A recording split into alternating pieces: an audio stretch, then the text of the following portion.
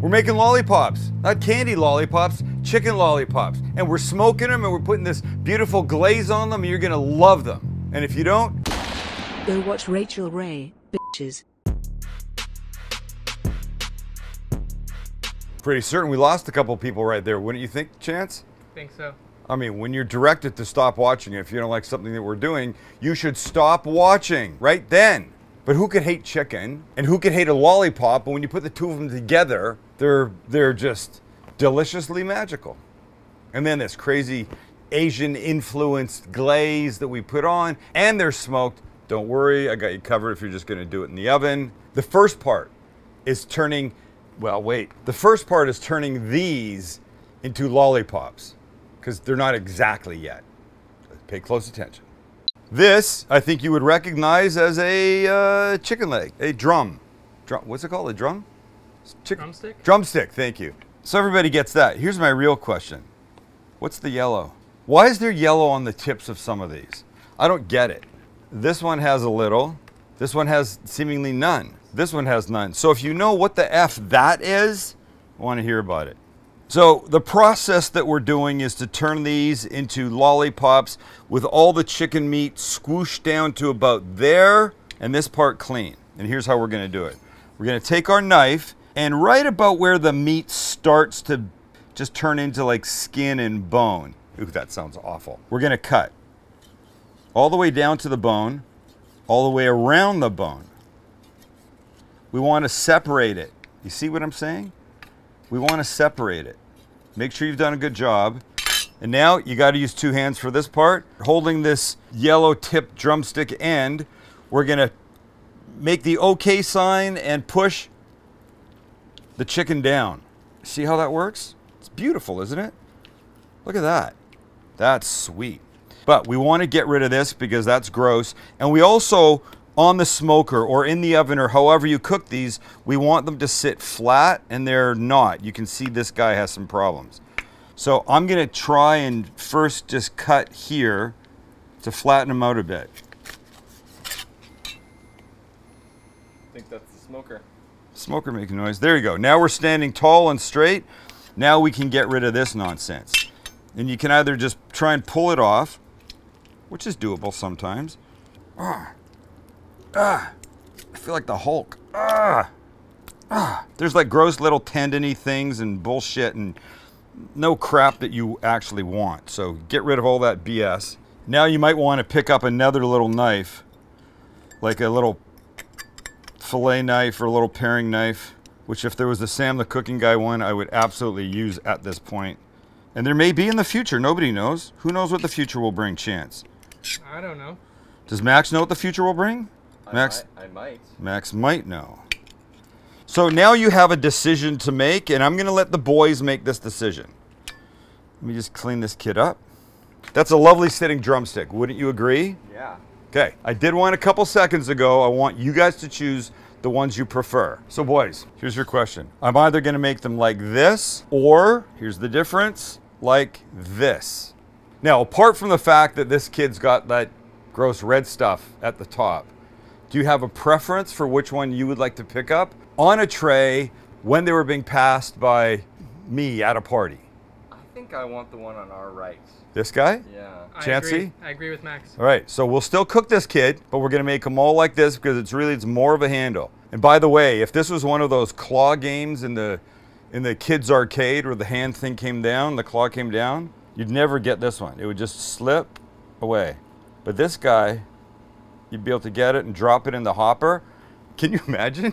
All right, so we'll take these guys, we'll put them on our plate over here. You don't need to see, and we'll continue. Before I get there, let me show this pack of chicken. So I've already got 2 out. 3, 4, 5, 6, 7, 8, 9, 10, 11, 12, 13, 14. I think there were 15 legs in here. And this was $8.26. Come on. That's some value, wouldn't you think? Yeah, that's cheap. It's an amazing appetizer at a party or even a main course kind of deal at the thing. So let's continue on with the rest of them. Max may add a little music to help this go by. but it's good practice for you. Okay sign, we push down to separate. Remember, it's not going to stand up unless you help it stand up. So let's go like this.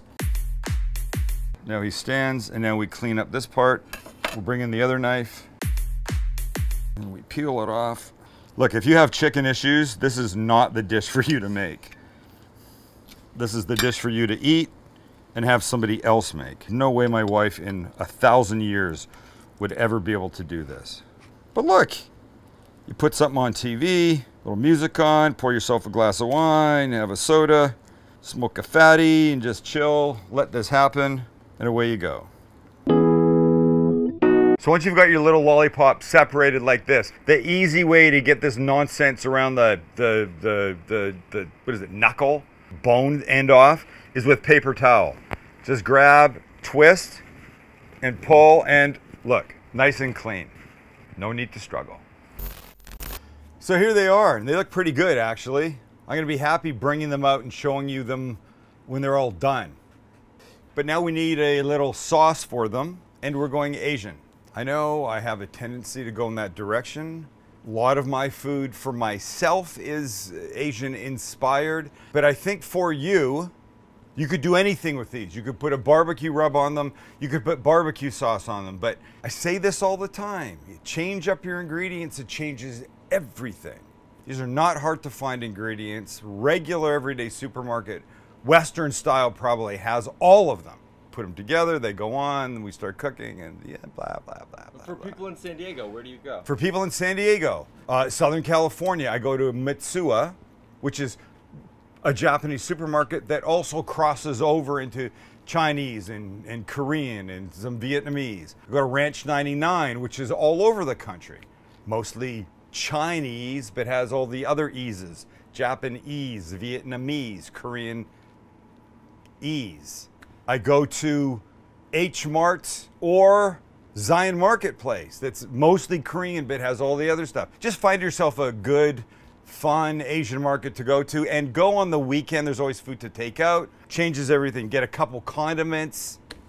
Just, it's a chapter in my first cookbook about Asian inspired condiments, I think.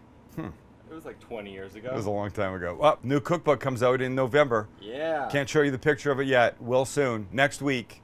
I don't know when you're watching this. You might have already owned it by now, but we'll find out. Anyway, let's make our little sauce, glaze, marinade. Our main base for this will be hoisin sauce, which I always say is like Chinese barbecue sauce. In it goes. Next, we follow up with some honey. I said glaze, lacquer. We want this sweet and shiny. Lovely. Next, some oyster sauce. Honestly, readily available almost anywhere. Use some dark soy sauce. I'm using this thick one that I have because I like it. We need some garlic, a couple big cloves crushed in.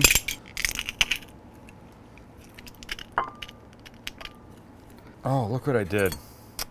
Jammed it? I jammed it. I thought, piece of shit. I thought I could, gosh darn it. I thought I could jerry rig it and it would just come out, and now it's all stuck in shit. World's best garlic press cannot be pushed too far. A little more. Look, that came out now. One more ingredient, Max. You know what it is? Well, I'm looking at your hand right now. No, I don't. It's, I can't see. Is it allspice? Five spice. Five spice. That's yes. what it is. Five spice. Once again, readily available from a Western market. And we mix.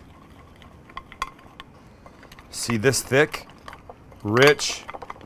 This is gonna make some pretty lollipops. Okay, now everybody gets a baste, so let's bring our chicken back.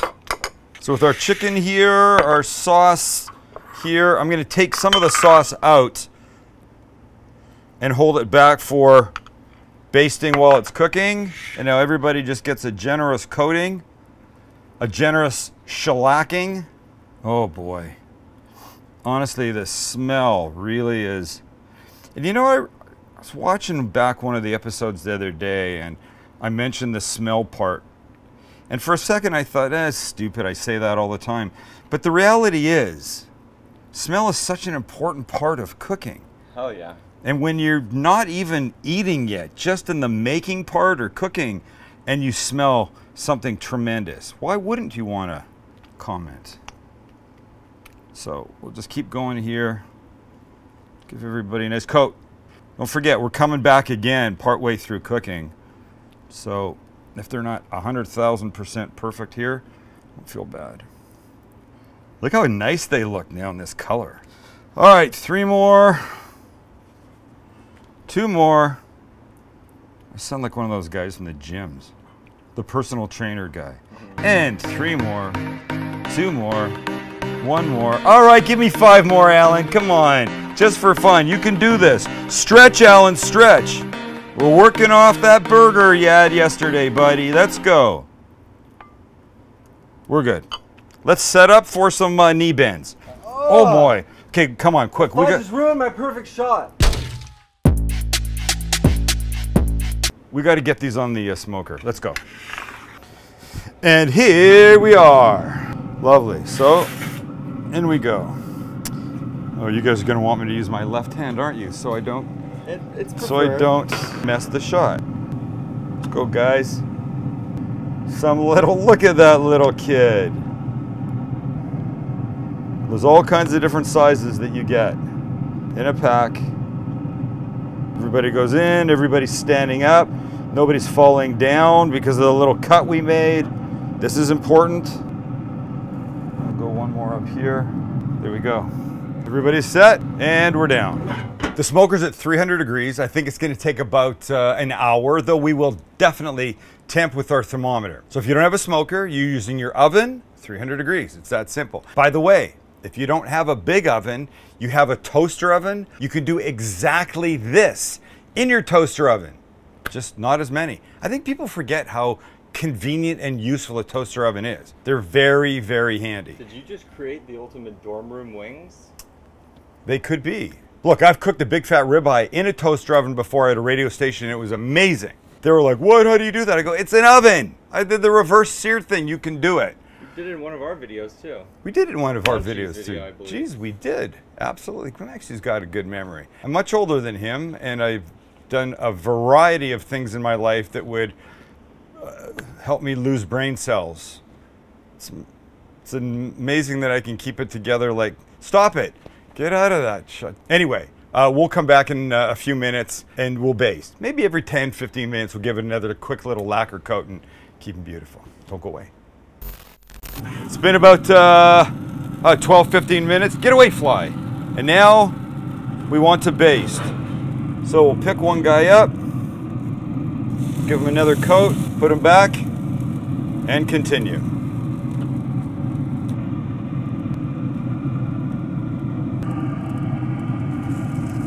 Thankfully, I have the security of my gifted welding gloves to keep me safe from the heat.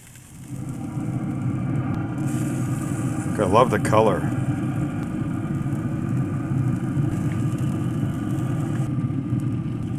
Last one. And we're done. Goodbye. I've lacquered them with the brush and the sauce once more since you last saw them. Here's my question to you. Are you ready? Because I know how they look, and I know what I'm about to unveil. The question is, can you handle it? I believe I promised glossy and lacquered. Should we look, Max? Let's do it. Chance? Let's do it. Let's go. Oh, what? They look fake. They're like a highly polished wax fake chicken lollipops. The most gorgeous things I've ever seen. These were slightly more than an hour, maybe an hour 10. But we did spend a little time with the lid up taking pictures, so now we just need to take them off and get into them. Oh my gosh. Hi, cutie. My little friend. Honey, is that man using a welding glove to get those lollipops off his smoker? The real question is, why do you even have a welding glove? I was sent a pair of welding gloves from a loyal fan who saw me burn the shit out of I myself. thought you were a man. Stop it. Well, they deserved more in presentation, so between taking them off and now I've replated them onto this beautiful black slate. And now we'll just stand and admire, much like you would do in a museum, except that fucking fly's gonna get out of here. Much like you would do in a museum. You stand back, you look, you take an angle shot of the whole thing. Maybe the lollipops look different from this side. Blacker lollies. Maybe they look different from the back, which by the way you can't do with the painting, but we can here. Wow. These have just got my heart racing. I'm so excited. Not because there's flies out. I'll just stand. How's this? Is this shot okay? I'll just stand here and do this. Yeah, you rotating in the back is really great. It's probably time to eat one, wouldn't you say? I would say. All right. It's obvious to me which one I'm going to get. Anybody else? This guy? That's my guess. Chancey, where are you going? Wait. Although you do like to pull things from the back. Nope. Not going for any of those. I'm going for this guy because he's wonky. It's like when I'm in the supermarket. I like buying fruit and produce that's a little jacked up sometimes because I feel sorry for it. But this guy, oh boy, he's all mine. Honestly, this feels more substantial than a regular drumstick. It really does. I don't know if it's because the weight is all concentrated at the bottom or how freaking gorgeous it looks. I can almost see I can see myself. It's almost like a candy apple. That's what it is. That's what it is. It's a candy apple with the popsicle stick in it. Yeah. Best analogy ever, Max. Here we go. Even the bottom of it's pretty. How often can you say that? Never.